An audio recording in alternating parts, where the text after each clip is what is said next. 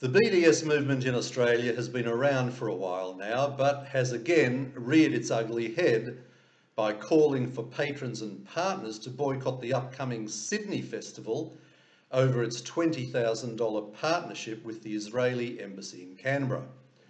The money will be used to stage a contemporary dance performance created by Israeli choreographer Ohad Naharin at the Sydney Opera House.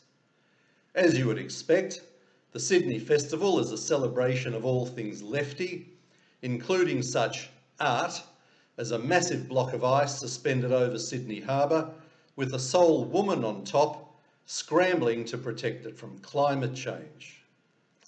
But BDS Australia, yes, there is such an organisation and it has over 8,000 followers on Facebook, has come out and said that the use of the Israeli Ministry of Foreign Affairs logo in promotional material creates, quote, a culturally unsafe environment for artists and festival attendees of Arab background, particularly those who are Palestinian.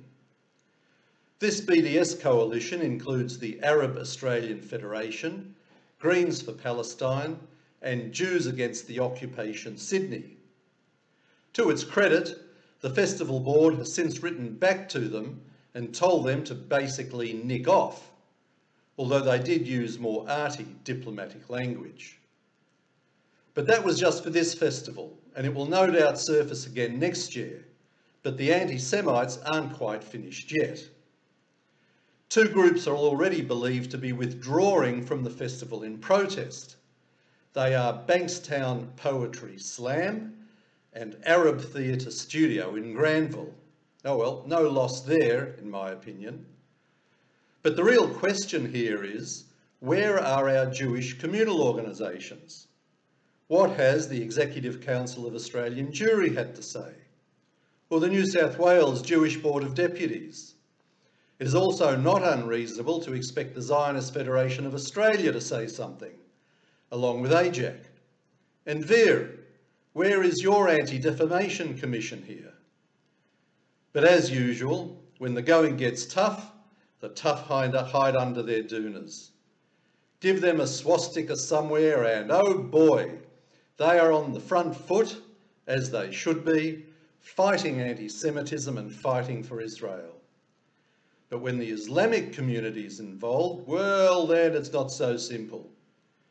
We have to be respectful of other cultures, they say. We have interfaith relations to protect, they say. And we have to acknowledge our diverse society, they say. But to the Australian Jewish Association, it really is that simple. And what's more, we did try to do something about it a few years ago. In 2018, we approached some Canberra politicians about getting an anti-BDS bill into law. Importantly, this was never intended to stifle individual freedom of speech, but rather to make a statement that at a governmental level, it is not acceptable to boycott Israel on the basis of any political views about the Middle East. In other words, it applied only to government-related activities such as tenders and contracts. It did get as far as parliamentary draftsmen preparing a bill, which made it all the way to the office of then Prime Minister Malcolm Turnbull, who liked the concept. But here is where things turn sour. Turnbull wanted to know that we had the support of the broad Jewish community for the bill before proceeding. Fair enough.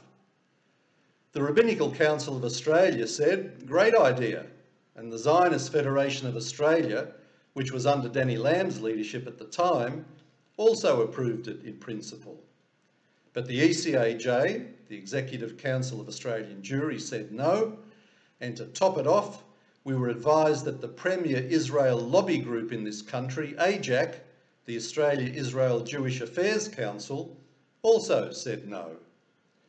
Had these two central organisations endorsed the plan back then, we might not now have to be deflecting such anti-Semitic BDS activity that is still going on in this country. At the time, the ECAJ and AJAC disgracefully let the Australian Jewish community down. and I suspect that the ZFA under its current leadership would now also join that party. The BDS movement is a dangerous, insidious campaign that needs to be vigorously fought. We are doing our bit. It's just a shame that the heavyweight organisations in this country aren't doing theirs. This is Alan Friedman for the Australian Jewish Association.